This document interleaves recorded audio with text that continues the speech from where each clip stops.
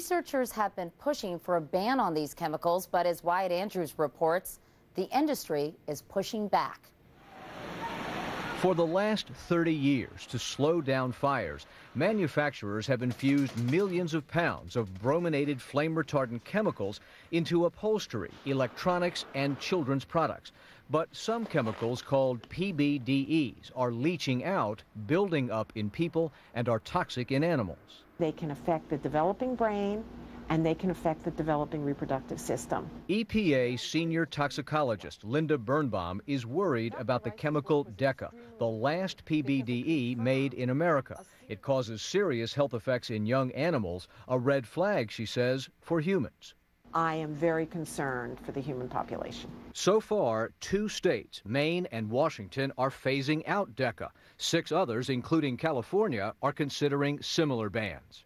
Despite the growing concern over flame retardant chemicals, the industry, along with groups supported by industry, is lobbying to increase the use of chemicals in a wide range of consumer products. Fire can destroy a home. For example, to fight the state bans, the bromine industry creates neutral-sounding front groups, like this one, Californians for Fire Safety, to argue that DECA is safe and saves lives. Tell them we can't take a chance on fire safety. Another example, when the Consumer Product Safety Commission proposed new standards for furniture without requiring the use of any fire-retardant chemicals, another group close to industry, the National Association of State Fire Marshals, began lobbying for standards that would require chemicals. That's a serious, serious issue for us. Fire Marshals President John Dean says his group is not pro-chemical, just pro-safety.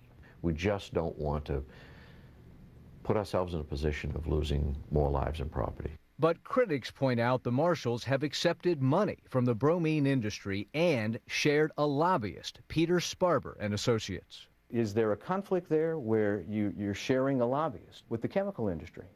No, I have not seen it to be a problem.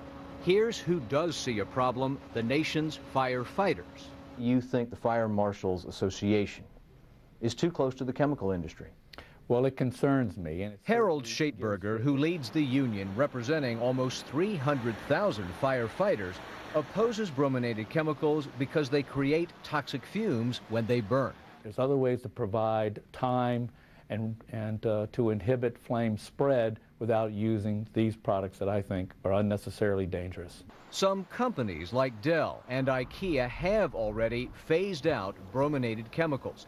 The bromine industry, which declined our request to go on camera, says studies show DECA is safe.